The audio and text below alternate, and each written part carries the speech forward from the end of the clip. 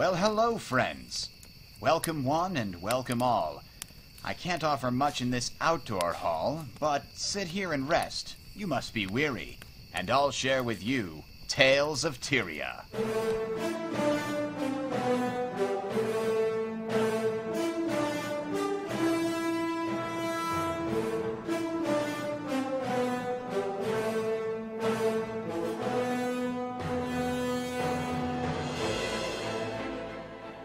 This week on Tales of Tyria, we've got some feedback from the gamer entitlement discussion. We've got a couple of great links this week, and a whole big mailbag. Stay tuned, it's coming right up.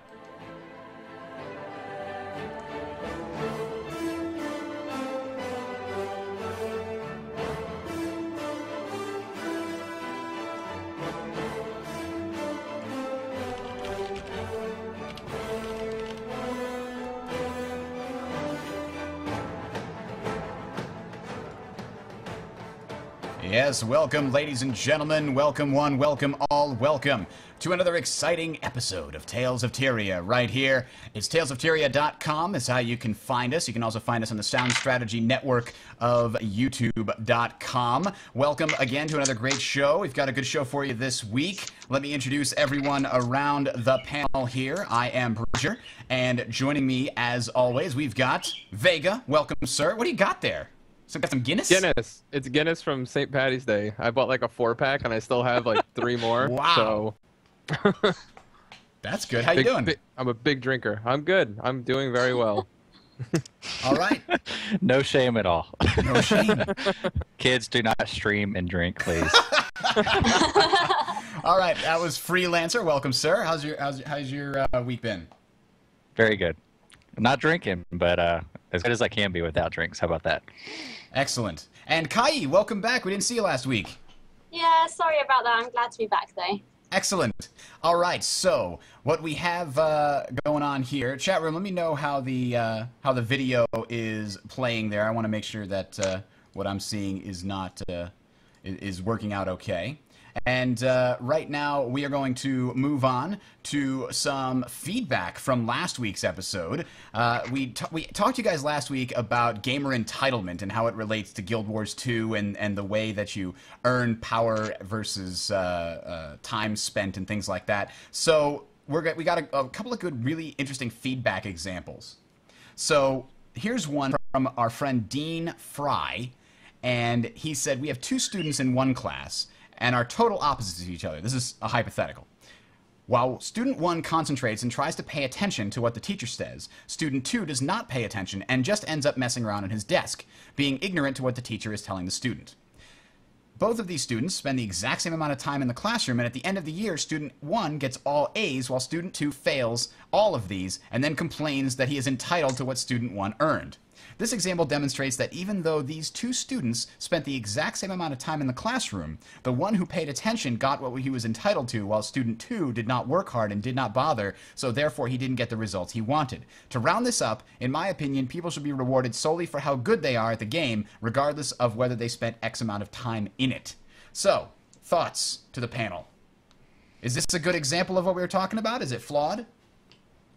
I don't think this applies in every scenario, because what if student 2, who just kind of dicks around the whole time, what if he's just like a natural genius and he's the one that ends up getting the all A's, and that student 1 who tries to pay attention gets all B's? I mean, would that argument still apply, that student 2 still deserved it? What do you think, Bridger?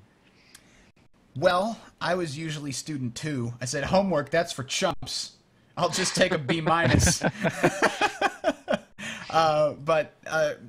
It's a very sticky situation, and actually that's going to be our question of the week this week. So if you guys want to leave us a comment in whatever thread you're reading this in on YouTube, or send us an email, feedback@talesoftyria.com, we want to ask you, what makes a better, for this example, let's say, what makes a better pro gamer? What makes somebody that you want to follow on the professional scene? Somebody who's simply innately talented and picks up the game and it's amazing what they can do. Or somebody who gets where they're at through supreme training. This is a very interesting discussion going on Team Liquid, so we want to hear what you guys have to say about it here. We've got another great example, and this is another way to look at the whole gamer entitlement methodology. This is from Bar Gamer, who says, quote, "In my amateur psychologist opinion, gamer entitlement is just another word for narcissism. The great thing about third-person video games is for a narcissist is that instead of a mirror, you have a 30-inch monitor full of your personal character, his achievements, and his gear score. Even the implication that your character doesn't deserve the best of the best, or even exclusive treatment, will induce the hottest of flames and the slimiest of trolling. There's no help for such people. Only/ignore. I'm glad none of you guys are narcissists. Your fan, Bar Gamer." End quote. So, I care about my achievements. I care about them. because I'm they are guilty. your I achievements, care. aren't they? I care about how cool my guy looks. I care about my title. But that's So because correction, we are all narcissists. But that's the idea of the avatar, right? That's the idea of the gamer avatar. It's supposed to represent you. You're supposed to put your persona onto that avatar and imagine that that is you. So if you are not caring what that character looks like or what that character has achieved, then that's simply not working. You're not immersed enough into the games to attach yourself to your character, right? Isn't that the goal? Yeah, see, if you're playing a game, a virtual environment, you know, I mean, are you trying to, is that guy, is he trying to say that all games, MMOs, etc., when you get into them, it should track nothing? Like, you should never know the progress you've made. You should never know, besides what you know yourself. And I just think that's broken, because what's going to happen is it's human nature to compare yourself to other players. So when you do come across Joe Blow, it's all hearsay at that point if you don't have the achievements. And I'm not a big fan of gear score, but I mean, it's there for one of many bad reasons. There are a couple good reasons for it to exist, and that is that it shows that I have done all of this. Now, how you take it past that point, whether you're like the elitist, well, that makes me better than you, you know, because I have 20 more achievement points than you. That's a problem. But I think the whole enjoying your achievements, being into your character to the point where you love what you've done and you could show off to your friends, your mom, for all I care, and I don't know. I think that's part of gaming. That should be in gaming. I mean, that's been in forever. I don't think that's a bad thing. The bad part is when you start bringing it to the point where you come across your other guild members, or you come across this average guy, and you immediately place yourself above them because you have 200 more gear score than he does. That's where the issue lies. Like in WoW, we all were there, right? So you come across this guy, you're a priest, you come across another priest, he has 150 less gear score than you. Well, all of a sudden, when the raid is forming and these guys are looking for priests, they look at your gear score, 150 higher, and they assume that you're just naturally a better priest. That's where the problem lies. Because that priest that has 150 less gear score, or whatever it might be, achievements, etc., he may be the world, you know, to that raid, and they just don't know it. He could be the savior. But they base it on that face value, and that's where things get messed up. And that's my response to that. So. And to defend Bar Gamer, I don't think what he was saying is that those things are naturally bad. I think what he says is those things naturally attract and appeal to the egocentric, you know, narcissist person. And I mean, those kind of people exist in every community, including online communities. And these tools allow them to, you know, be that much more egocentric. And that they are the kinds of people that you don't like playing games against, right? Or even with in some cases. And those are the kinds of people. And the example that I thought of when I read this is when Burning Crusade came out, right? They World of Warcraft, everybody's level 60. They raised the level cap to level 70. I don't remember how long it was after Burning Crusade came out, but then they made it easier to get to level 60. They made like all the quests give like 25% more XP from 1 to 60 in order to help people get their alts up there and get up to level 70. And there were people that were level 70 that raged about this. They said it was so hard for my character. I can't believe it. This is you can't make it easy. Casuals are making it easy for casuals, and the game is getting dumbed down. And I think what it really was that these people identified so much of their ego was wrapped up in this achievement of leveling their character up, that if you make that achievement easier to get, effectively that lowers your own ego. That's admitting that this piece of that you've done isn't, you know, that big awesome achievement that you thought, because now it's trivial. or more trivial. So they tie their ego to the leveling up process, and then when that gets easier, it's seen as making themselves smaller. Reminds me of those guys. Reminds me of guys in real life that have the little Honda Civic, you know, and they got it all tricked out with the body kit, and the trims, and the rims and stuff, but they don't do anything under the hood, you know. So they got it fully tricked out, and then they put a little muffler on it, and the muffler is like, you know, it sounds great because it is just that, a muffler, but they'll show it off to you and they'll brag about it. Oh yeah, I can kick your ass and all this other stuff. As long as it looks fast and sounds fast, who cares? Exactly. It's an entitlement. You know, I'm better than you because I put $800 into my vehicle. You know. Exactly what you were saying about the whole gear score thing. People had better gear, so they looked better, but really, it doesn't mean they have any more skills just because they got better drops on loot. Well, that was like someone was saying how. You know, does it irritate you where you run a certain dungeon for weeks looking for that one thing you need to get your next bump in gear score so that you could go do your next dungeon, and you're spending weeks running this thing, and then you have one guy that's like, oh, derp-de-derp, I'm going to run this for the first time, and then he gets it, and then you feel like, oh, I ran this for weeks. Why I should have that before you have it? You came in here for the first time, and that's not the case. It's all luck. It's all chance, and just because you happen to get gear faster because you're luckier for whatever reason doesn't make you a better player. It should be noted that if comparing gear score in Guild Wars 2, if I am a Mesmer, I automatically get 800 more points. I just wanted to make that clear. You do? Yeah, Why? because all of my illusions copy my gear as well. And in Thief, you get minus 200. Oh, because they copy the gear. Oh, it all makes sense now. Okay. So, anywho, there's a thing that Vega put in here as well, an example of gamer entitlement. Idra, who plays StarCraft 2, is getting beaten by a bunch of people who had come to the scene later than he did, where he was there from the beginning, and he said, quote, I spent 3 years playing this game, like 12 hours a day. I'm not supposed to lose to these people.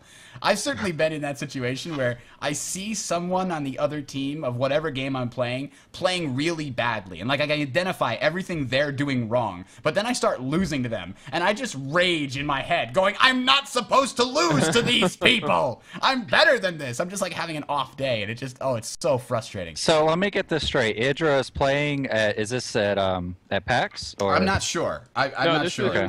It was a state of the game. I forget which tournament they were talking about. It might have been is IPL one. Okay. So he's losing, and he just says, "I am not supposed to lose to these people." Did he really say that? Let's listen to the context here. No, that's what he said. Go watch the YouTube clip. Wow, that is so Idra. Nothing's changed in like 3 years. Let's listen to the context. Here it is. The clip was from 2011, so it's not that far. Nice try, Sean. So this is how you're going to get 20,000 viewers, Idra. Forgot that other race was doing well. Yeah, as soon as Zerg wins like a game, then we can talk. But I'm sorry, JP. Finish your interview with the winner of the IPL. Who plays Zerg? He was explaining how Zerg don't win right now. I'd like you to. It doesn't fucking count. I spent 3 years playing this game, like 12 hours a day. I'm not supposed to lose to these people. I love InControl's reaction there. Oh man, if you're listening right now to the MP3, tune into the VOD and see I don't what think you can everyone's see, but my face is twitching. I think those are the disapproving Reddit eyes right there. And nobody saw that because I didn't change to the stream, but that's very interesting. You're right. That seems to be the sense of entitlement that we're talking about. So let's see here. Bar Gamer's watching. He's in the chat. Yeah, Hello, he just said, Kai, tell them I'm watching so I can defend my email. I understand what you're saying. I don't think that he's got nothing to defend. We're not bashing it. We're not bashing it.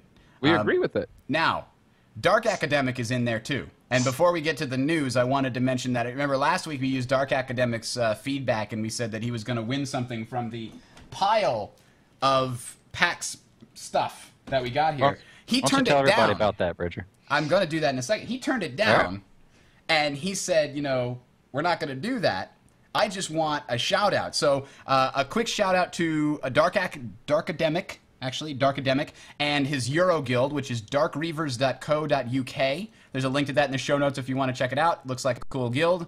And there you go. Shout out. I think he's looking for people, I assume, and he wants people to know who he is. So there you go. Now, for the two people that we had, Dean Fry and Bar Gamer this week, I'm going to send an email back to those guys. They are going to get their choice of the PAX stuff this week. However, for the Guild Wars 2 beta keys, which I am not going to reveal to the camera this week, I'll just show you the front. There are still a bunch of those left. What we're going to do is just do a simple lottery, because I know that not everybody that's subscribed to, you know, the YouTube channel or what have you, for example, will necessarily have a use for these, but there are probably a bunch of people that have friends that have not pre-purchased that they're trying to get them to get the game. So what I'm going to do is I've set up an email address, which is contest. Hang on, I'm going to set it up right now. There we go. Save changes and make sure it doesn't fail this time. It did fail. Oh, well. Oh, it's already in there. Okay, so it is set up. So contest@talesoftyria.com is how you can enter. Just send us an email saying, hey, I wanted to get one of those beta keys, and we're going to do simple lottery. I'll just do a random number generator on all of the emails that come in. Please don't email twice. I can easily see when you email twice. It's not going to be difficult at all. So just send an email to contest@talesoftyria.com and say, hey, look for one of those free beta keys. We've got about, I think, 4 or so to give out here. So that will be that. Now, if you want to get a stab at one of these awesome prizes that we had from PAX, just send us some good feedback at talesoftyria.com, and let us know what you thought of this week's episode, how we can improve it. If you've got any really insightful comments that make it into next week's show, or if you've got any questions that go into the mailbag, we're going to give you guys your choice of anything from there. So let's move on to the news.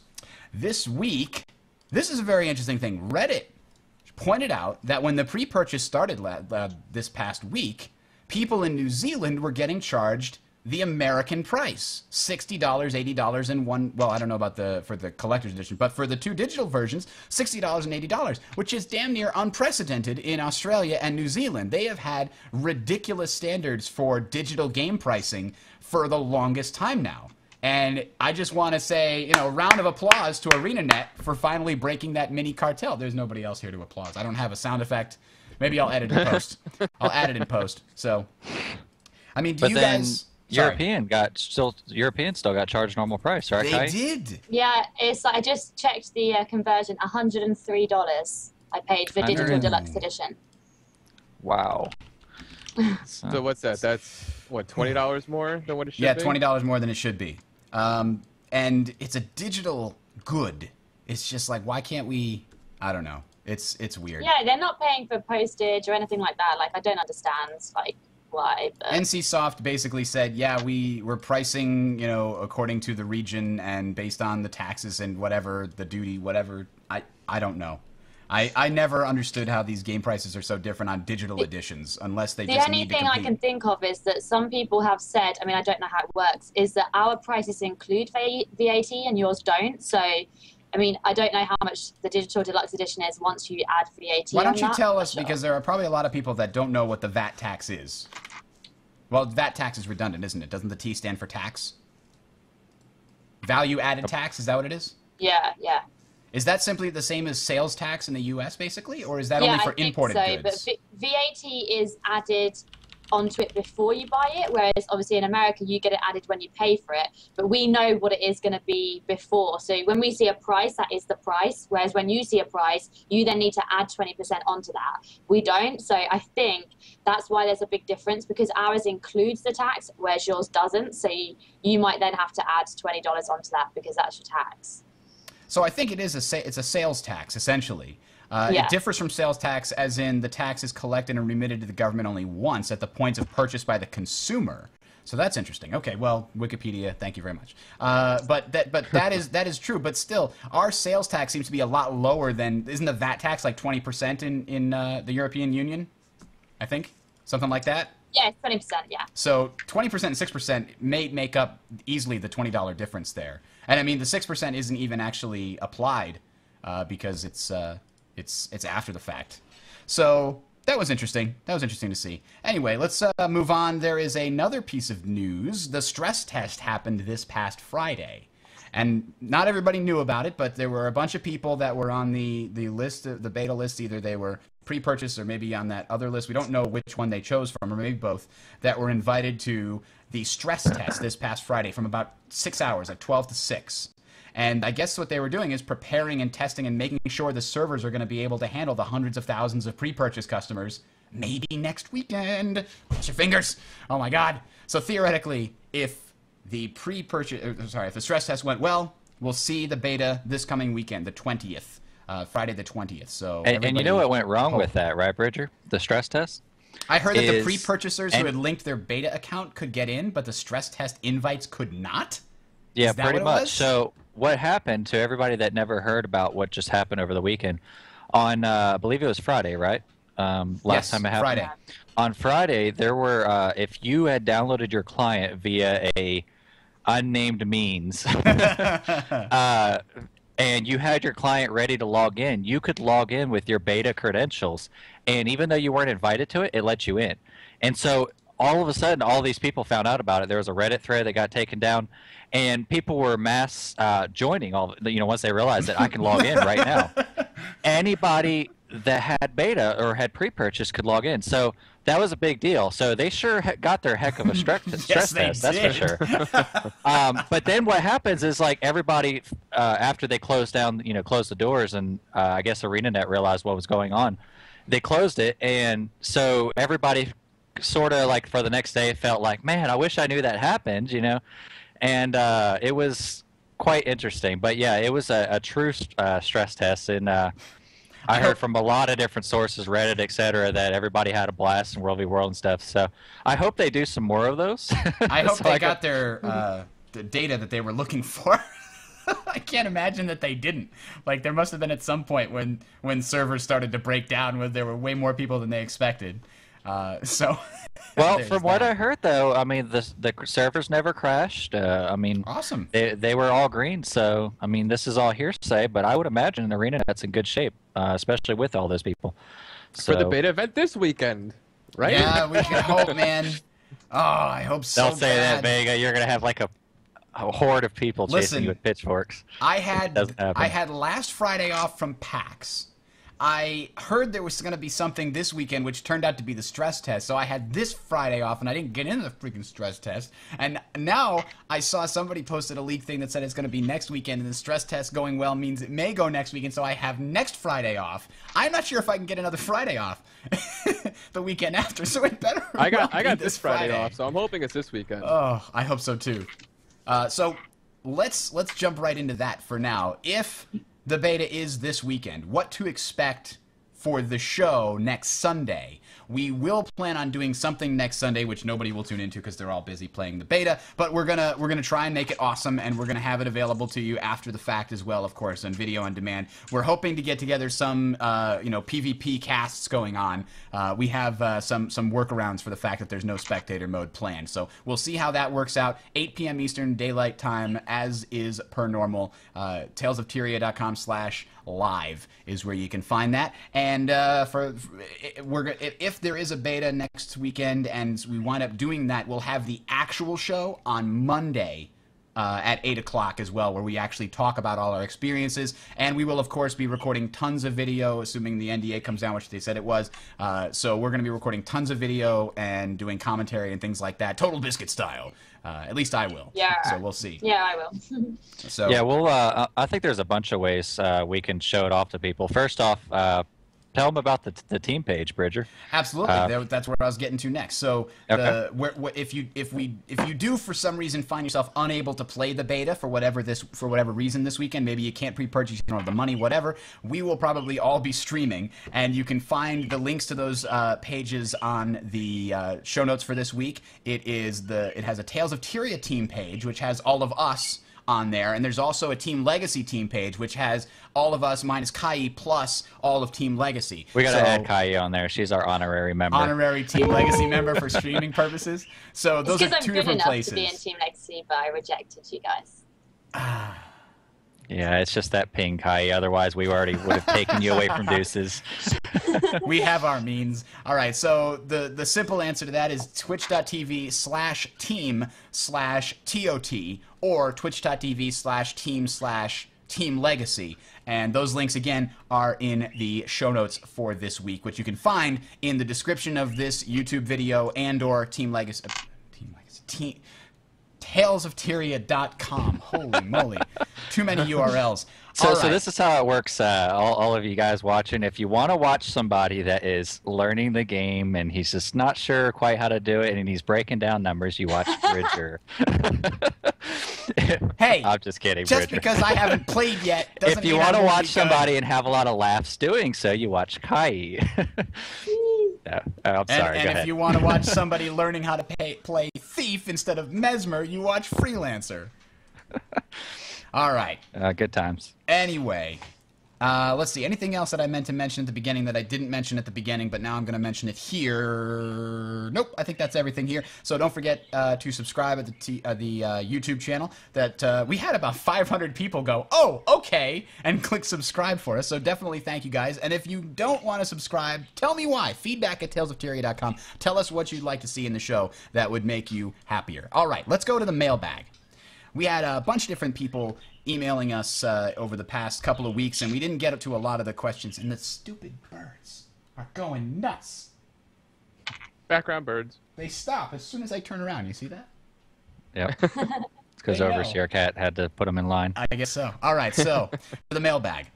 Quote, something I was wondering the other day. I was wondering if ArenaNet will have RP servers, that is, role-playing servers for Guild Wars 2. Our peers like to gather on the same server and community and will adopt a server as an RP server in the absence of any designated servers. Personally, I feel Guild Wars 2 should have 1 or 2 designated RP servers to make it easier for role players to find each other. What's your take on this subject? Kevin, a.k.a.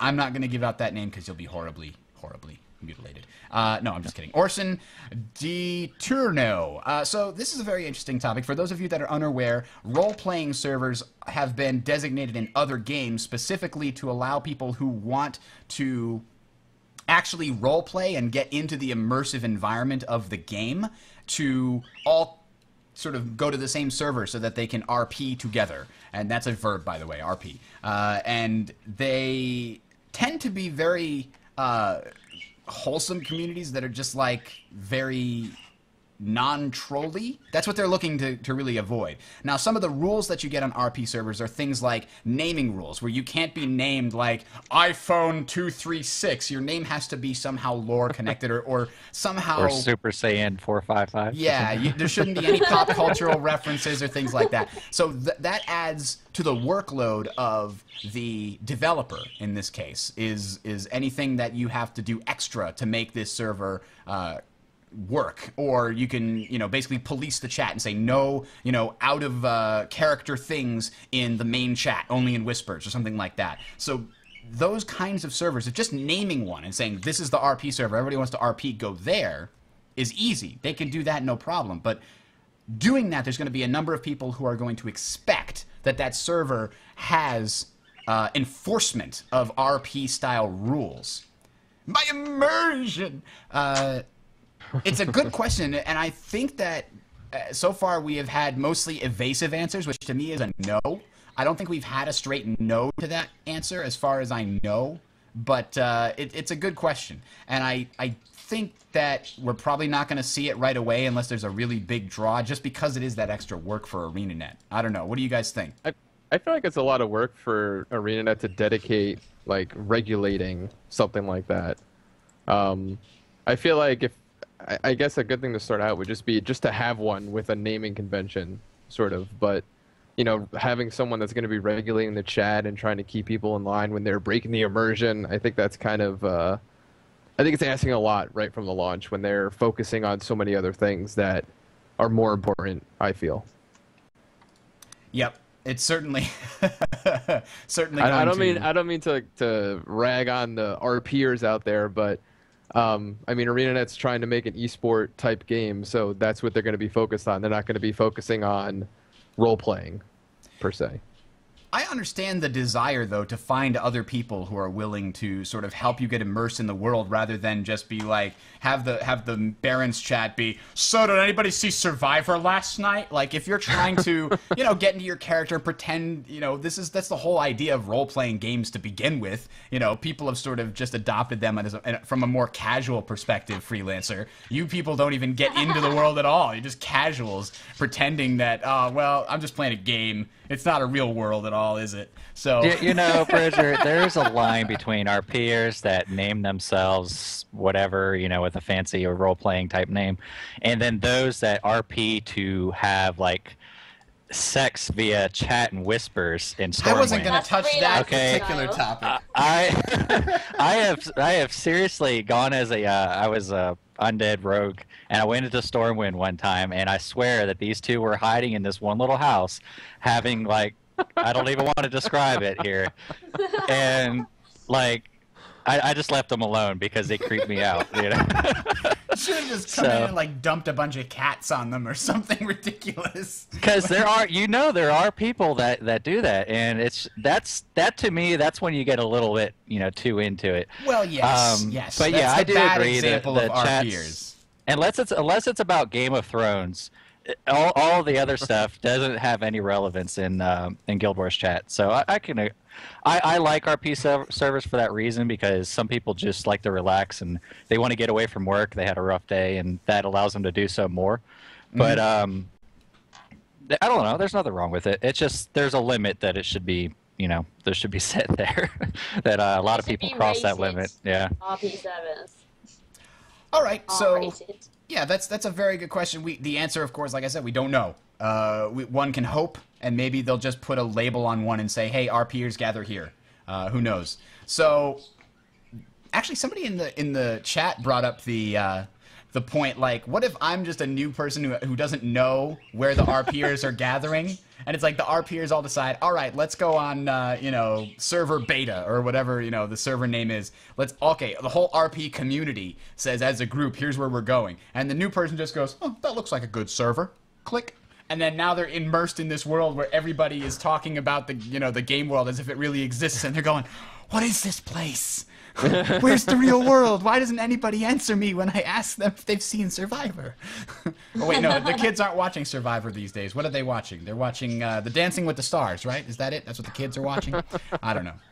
I don't like this topic. Let's move on. Freelancer. For all you guys though that are looking for RP servers, as far as I know, there isn't going to be RP servers. But I do know, and this is just to kind of help out, that Guild Wars 2 Guru has a very large group that's organizing, and they all plan to roll on the same server. Mm-hmm. So I'll give a link to Bridger to put on the show notes. But if there's RPers out there, and there's lots of them, you know, they're just not exactly very vocal. Unless they get into game, that is. So definitely look into that group, because they're going to actually set up like an RP type community. I think that's awesome, and that server will be just filled with RPers, or that's what they're aiming to do. And I think that goal is really ambitious and really cool at the same time. Absolutely, and I actually favored rolling like RP PvP servers in WoW, because I found the community in general, even if I didn't want to like interact myself, I liked being surrounded by other people that weren't talking about the real world. It helped me not get, like when I was just PvEing, going through the world, it's like I want to get immersed in the world. Like the same reason I play Skyrim is like I love pretending like this world and then coming up with motivations for what my character's going to do next and getting like that escapist mentality, right? So I liked being in that situation. So maybe I'll make a character on one of those. So there you go. Malkier to the rescue there. It's www.ashenfold.com, and that's the name of the actual guild or group, Ashenfold Cartel. They are, at least as far as Team Legacy, we've been looking at all these different communities. They are by far the biggest RP community I've seen. So if you're into the whole hardcore RP scene, minus the whole ERP stuff, go to that site and tell them Tales of Tyria sent you. There you go. All right, So Freelancer's got the next question from someone named AJK. AJK, so let's see here. All right, so he says, first of all, thanks for a great podcast. By far the most enjoyable way to get Guild Wars info and news. My question is, what is the difference between so-called gold sinks and simply having a lower drop rate of gold, as well as making sellable stuff sell for less. Would this have the same effect? Thanks in advance, AJK. So, Bridger, me and you bounced this around a little bit a few episodes ago, but the idea of a gold sink is to it's a natural way to balance the Guild Wars economy. The idea is that there are always going to be players and guilds that, for whatever reason, they farm better or they collaborate better and develop interest, and they get more gold. So what do they do with that gold? If there's no such thing as a gold sink, then what happens is they accumulate all this mass wealth, and then when something does come up with other players, they can just instantly buy it out. I'll give you an example. Let's say a mini pet pops up on the auction house. Everybody wants that mini pet, that white kitten, okay? And and so without a gold sink that slowly adds attrition to this guild's bank or the players, what happens is these guilds or these players that mass all this wealth can just instantly buy out everything on the auction house. Well, how much fun is that for you guys if you never have a chance of getting these things? So AJK says, why not would this all have the same effect, lowering the drop rate of gold? No, it wouldn't, because lowering the drop rate of gold, obviously, there's always going to be that guy. You know who they are. You probably have friends. They play the auction house system. I'm one of those guys. And we always have a ton of money. But without repair costs, without upkeep costs for guilds and keeps, and without catapults and trebuchets and all the things in World v. World that large guilds are going to have to buy consistently and buy more of because they are a larger guild, then what happens is, whether you lower the drop rate of gold or not, it's these guilds without any sort of gold sinks such as those are just going to ruin everything. And I do mean ruin. I mean, Team Legacy, Deuces, we joke about these guilds all the time, but there's going to be a lot of guilds, hundreds of guilds that have a ton of wealth. And the idea of what ArenaNet's doing to sort of balance the system is, if I'm a big guild, I have to support that big guild by providing a lot of catapults, a lot of trebuchets, etc., repair costs for everybody in that guild. And that's just guilds in itself. When you're running around PvE, you have repair costs as well. You have travel costs. Everybody knows, if you watched any videos, when you click between points on a map, you have to pay copper or silver depending on how far away it is. So without all of that stuff, you have a broken economic system. And making your last point there, making sellable stuff less, that's not going to make a difference for the guy that's creating monopolies in the auction house. And I can tell you that firsthand experience. It doesn't matter what the vendor prices are. The entire market's going to be controlled by the auction house. It's not going to be controlled by what I sell to vendors for. And that's just my take on it. What do you think, Bridger? Yeah, I mean, it really comes down to two things. How much gold is being created on a daily basis and how much is being destroyed. If more gold is coming into the economy on a daily basis than is being destroyed, then you have basically inflation. The value of each individual gold piece is going to go down because there are more of them, right? So if everybody in the game has 100 gold, and then if I wanted to sell Jimmy the Kitten or whatever, then maybe he sells for 50 gold. But if everybody in the game has 1,000 gold, nobody's going to buy Jimmy the Kitten for 50 gold because everybody's going to outbid, and Jimmy the Kitten's going to be 500 gold instead. So basically, the more wealth that the more average wealth that everybody has, the less each individual piece of that wealth is worth. That's why if America just printed money to, solve its problems, then no, but I'm just, that's how inflation happens. The government has to keep track of how much money is in circulation.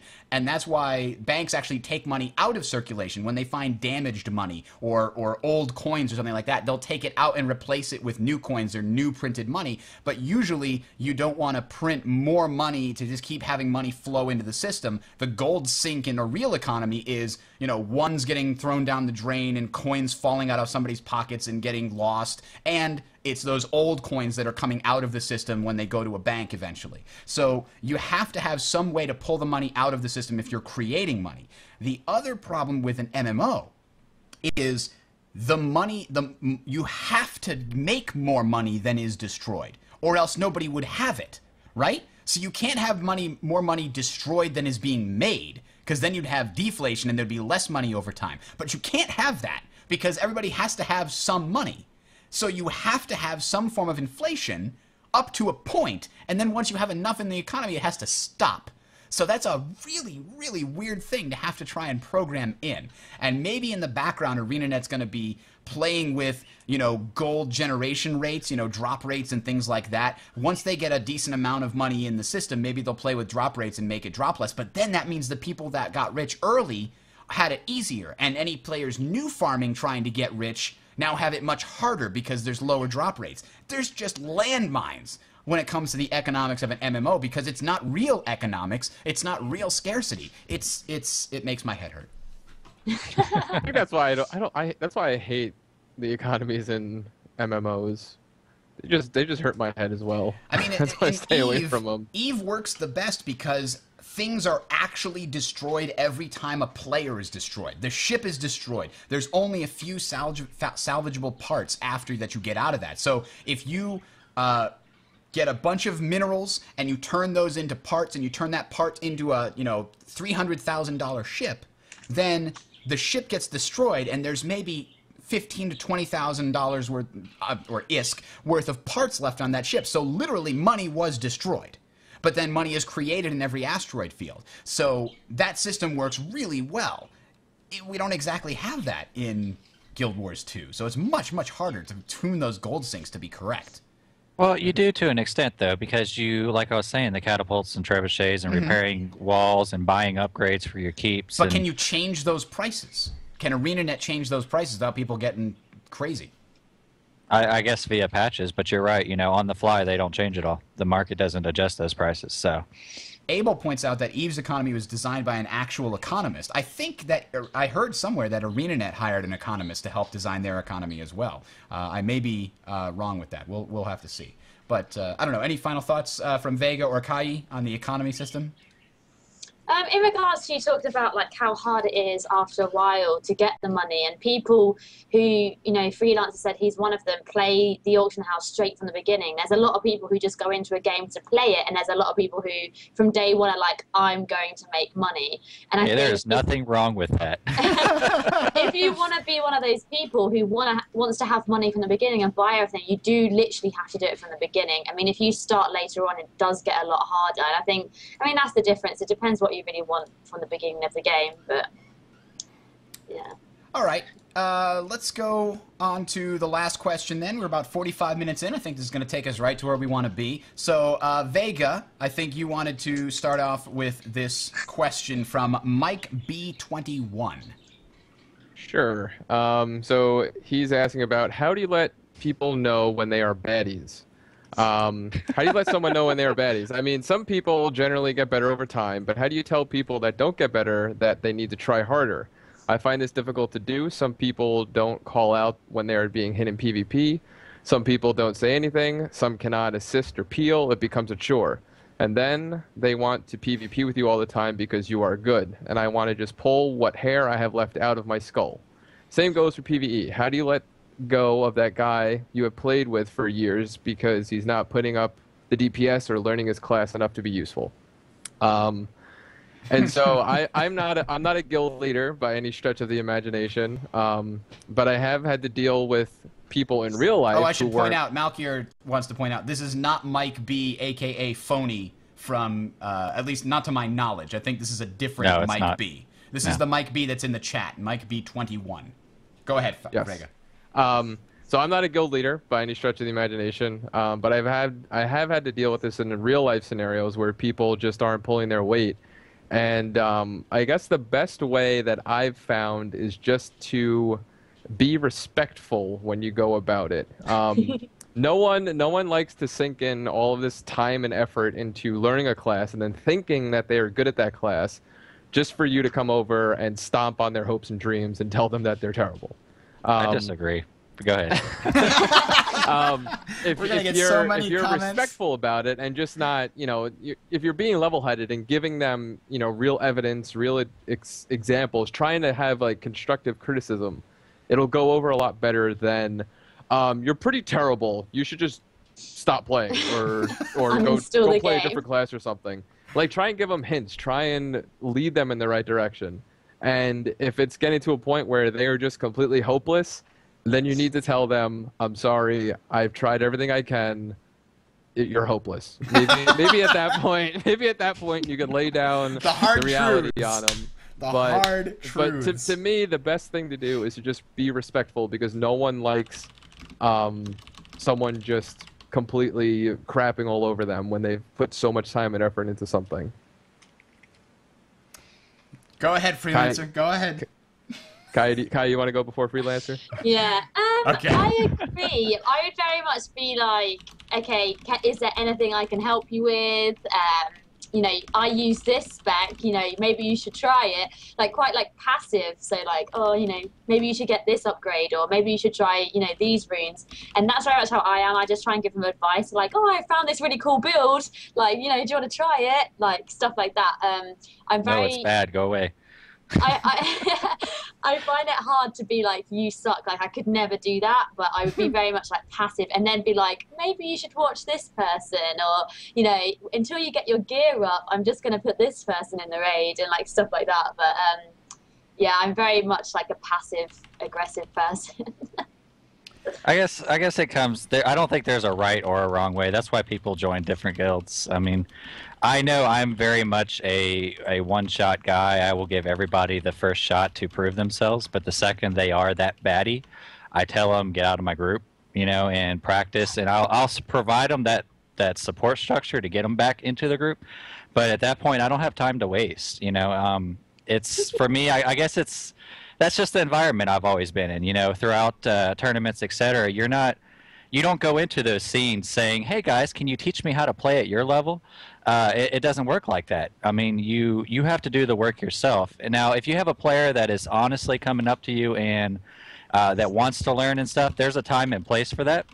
But a baddie is somebody, in my mind, that is at the wrong time in the wrong place, and they're trying to play on your level, or they're trying to accomplish what you're trying to accomplish, but they're just completely failing at it. And at that point, I'm sorry, but if a kid's playing with the lighter, you got to let him burn himself. Let him die. I'm not going to save him.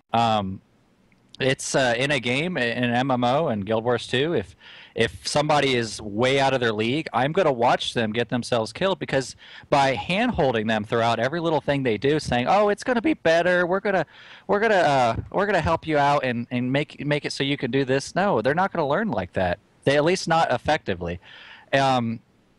It's you gotta give tough love is what I'm trying to say. You gotta do it in the right way, though.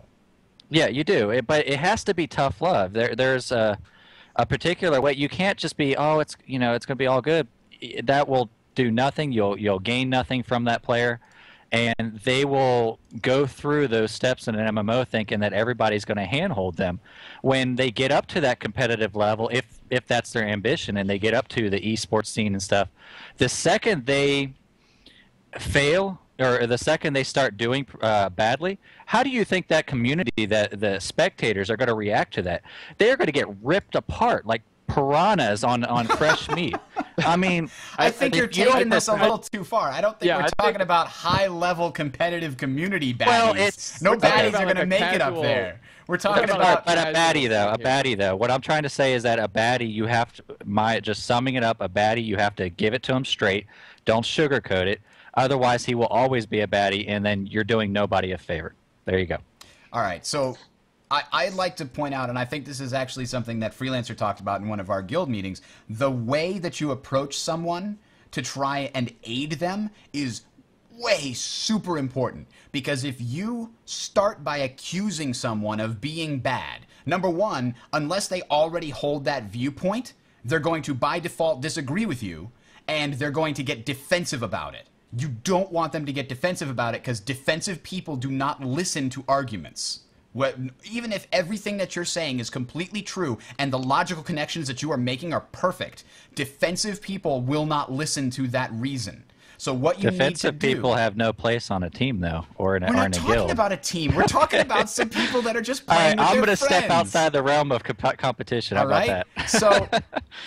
And this can be true even for people that are just developing bad habits on a team. What you want to do is talk to people, and the best way to get to somebody without getting their defenses up is ask them if they are willing to let you give them some advice. So the question should be, are you willing to hear some advice from me? If they say no, probably if you keep trying, nothing's going to happen anyway. So definitely step back and stop at that moment, because maybe they're in a bad mood or whatever. But if you get them to say yes, they are then asking you for advice at that point. Once you get them to agree, okay, I am willing to listen to advice to you, now it's a completely different situation. You're not coming up to them and telling them that they're bad.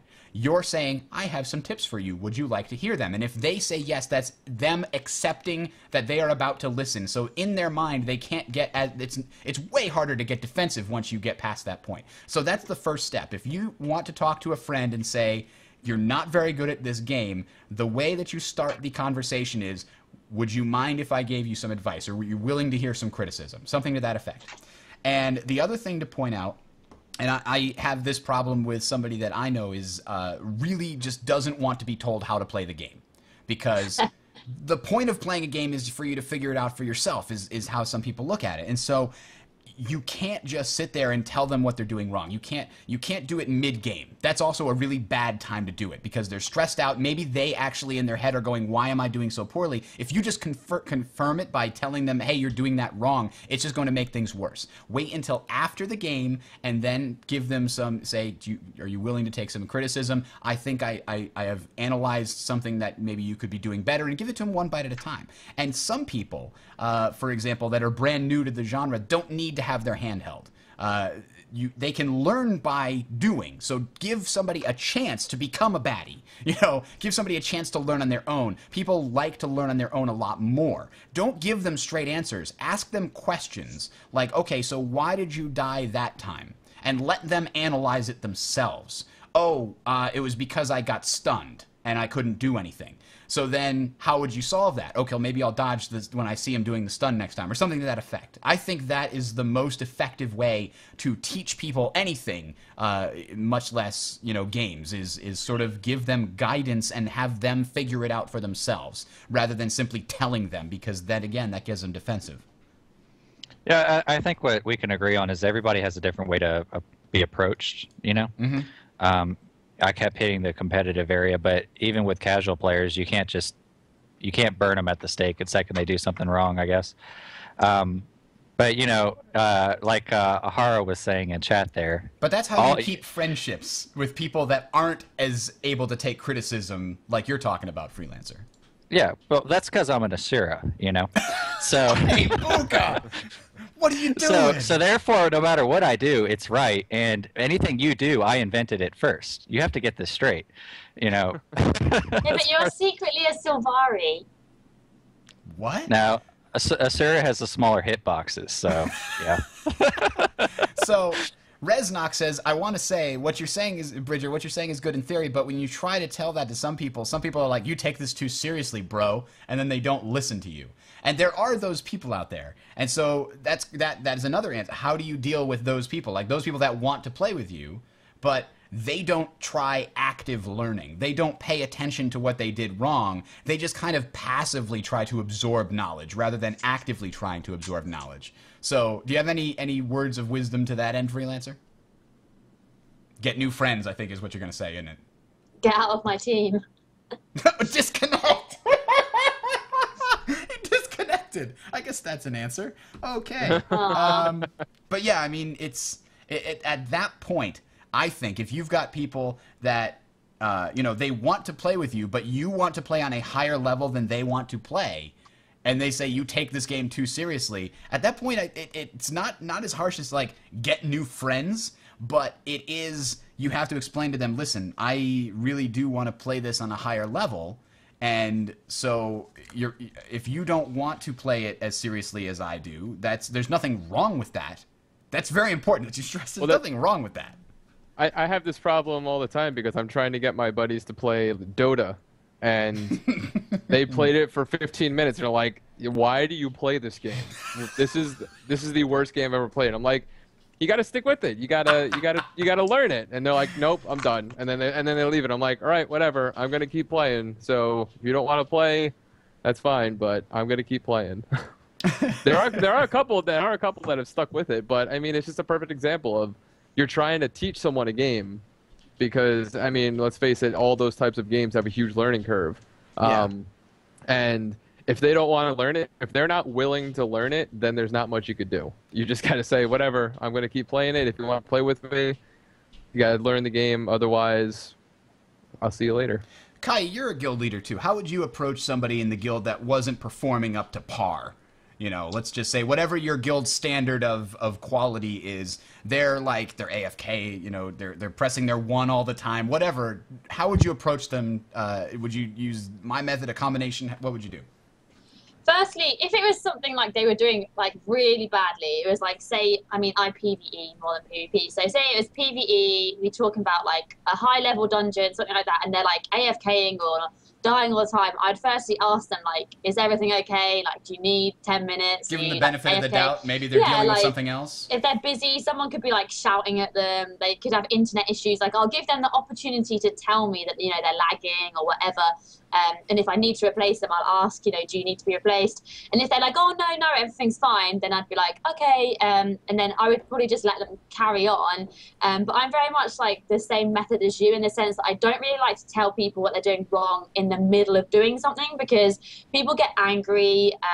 An argument will start and they'll be, as you said, defensive, which means that it just causes drama for everyone. So I'd rather then just wait until the end and then, you know, pull them to one side, either on like a VoIP server or Whisper, and just say, you know, is there anything I can do to help? Because as you, like, you know, you weren't up to the scratch of the rest of the team. You know, I want to help you. Is there any advice I can give? And I would very much be like you. I would ask them, can I help? And if they're just like, no, I'm fine, I would be like, okay, well, you know, we'll see next time. And if it was still bad, I'd probably be like, look, you know, if you're not going to take my help, then I'm going to have to replace you. But yeah, I think I'd be very much like how you said, like it's about like personalities and how people react. I think that system has some big drawbacks, though. As a leader, I mean, let's look at this Mother Nature in general. If you're not the leader that can make the calls right away, and if they don't answer right away, I mean, that right there is an issue of trust, I would think. They have to be able to understand that if you offer a suggestion, whether it be right or wrong at that very instant, that you are in charge of your guild, Kai. That's just my opinion, but it's one of those things, like if you're dealing with a pack of dogs, you got to have that lead dog. The second that lead dog hurts his ankle and shows any sort of fallacy whatsoever, what do you think the rest of those dogs are going to do?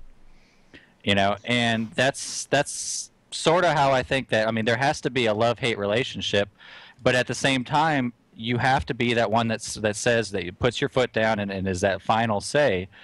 If this is going wrong for you, this is how it's going to be. I don't care if you like it. You know, understand that I'm doing this in your best interest. I'm not here to make a scene about it. You know, and that's how it has to be. There shouldn't be any debate. And that's why tiered structures, like guild structures, I think are great. You should always have that good cop, bad cop officer, you know? Yeah. The ones that jump in. I'm sure you have one, Kai, that jumps in and plays the nice card. You know, oh, I understand how you feel, you know, but this is how our guild does things. And, you know, and at that point, you stay out of it.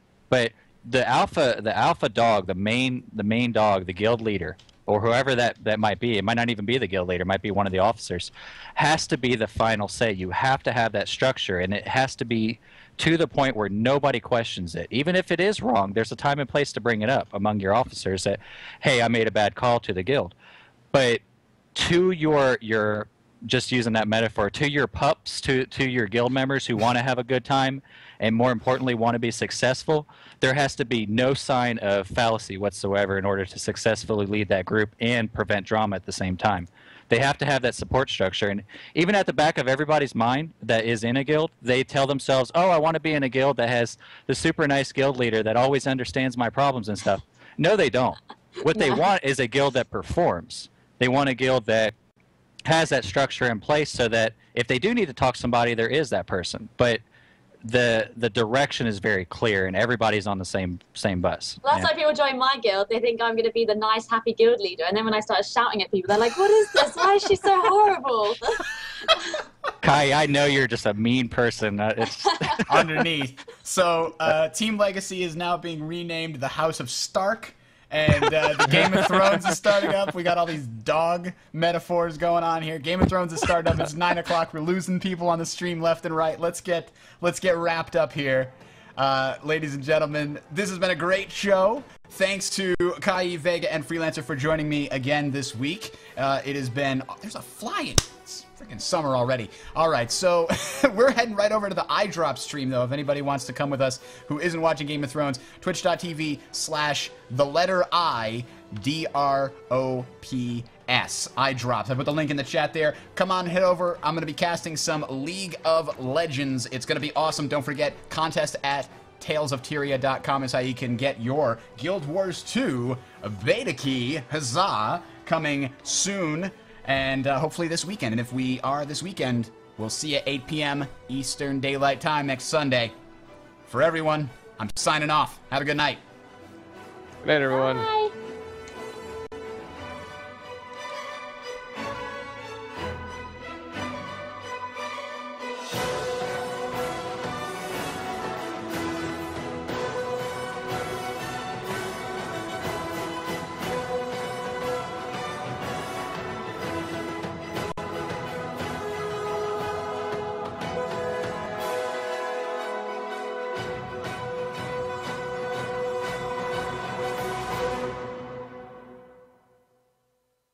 All right, good show, guys. Hopefully we have enough mailbag to last us if there's no beta weekend this weekend. Oh, there'll be a beta weekend. Yes, we just have to think that it will. Believe. I'm going to write a strongly worded letter to ArenaNet. Everybody knows that strongly worded letters, handwritten, get a lot more done. So They really do. I think this is going to be a very interesting question of the week next week. We're going to have a fun time dealing with that if we get any good feedback. So, I guess there's nothing more. It's hot as hell in here. I'm going to turn on the AC already. We're going to head on over to the iDrop stream. Anything else, you guys? No, I wanted to say a little shout out to Ivan Nick, I think his name is, that I was using a metaphor. I don't actually think that Team Legacy members are dogs. I think he took it a little serious there. It was a metaphor. No, all I was trying to say is that... you know, you got to have the strong dog, because if you're not going to be the strong dog leading your guild, somebody else will step up and do it for you. And that's what we call the enforcer. Yeah, that's sadly that's the way guilds work. Guilds fall apart because lack of structured leadership. But sadly, that's what would you say is the biggest loss of a guild, Kai? The biggest reason a guild falls apart? Drama. Drama. What do you think? What do you think is the #1 source of drama? People sucking at the game. The baddies, right? No. Baddies. Yeah, or just drama llamas. People who are born to cause drama. There are those people.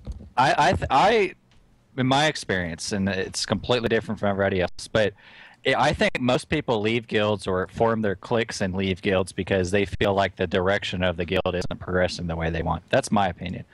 Or like the drama that you're mentioning is caused by those members who feel like the leadership is weak. I really do. I think it's all centered around having a solid leadership and not basing it on just one guy, you know, or one woman, so to speak. All right, I'm jumping off of Skype. I'm going to head over to TeamSpeak here. All right, well, I'll see you guys next week. Yes, hopefully. Hopefully we have beta to talk about. So if we do get in, we should try and have like a situation where we're all like all the Tales of Tyria hosts are all like in a PvP match or something together, and we're all streaming. That would be a fun time. I don't know if we can like schedule that for like Saturday night or something. That would be pretty cool. I mean, we're probably going to be doing a lot of our own streaming, but I'd like to try and get an organized thing, Tales of Tyria style thing, before the official thing on Sunday. And if we do figure that out, then maybe I'll post stuff all over the Tales of Tyria places and say, hey, check it out, and we'll put it on the YouTube channel. It should be a good time. As long as you go on the opposite team, Bridger. Should make a PvP team. I'm on Freelancer's team. I don't want any feeders on my team. Feeders. Get out of here. Brand never feeds. All right. See you later, guys. Closing Skype before I'd cry.